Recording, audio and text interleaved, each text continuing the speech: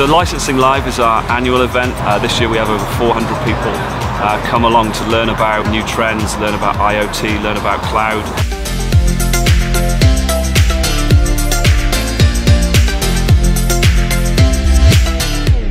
The way we perceive it in the market, it's the mecca of all things licensing. So I think this is a very small, good community of licensing experts.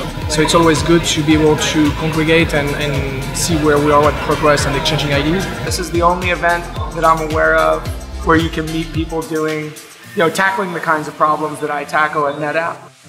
So I always love to come and hear about what all the companies are working on. The panel was just a great forum for people to go and talk about licensing, the space, Internet of Things, and where we're going. And then I think this year what was interesting were some of the sessions on all the process and the change management aspect, not just the technology.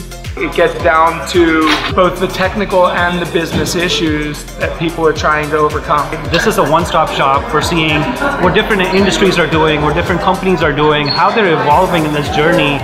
Information will be completely valuable to us to make that transition to a software as a service model and to grow our business into the future.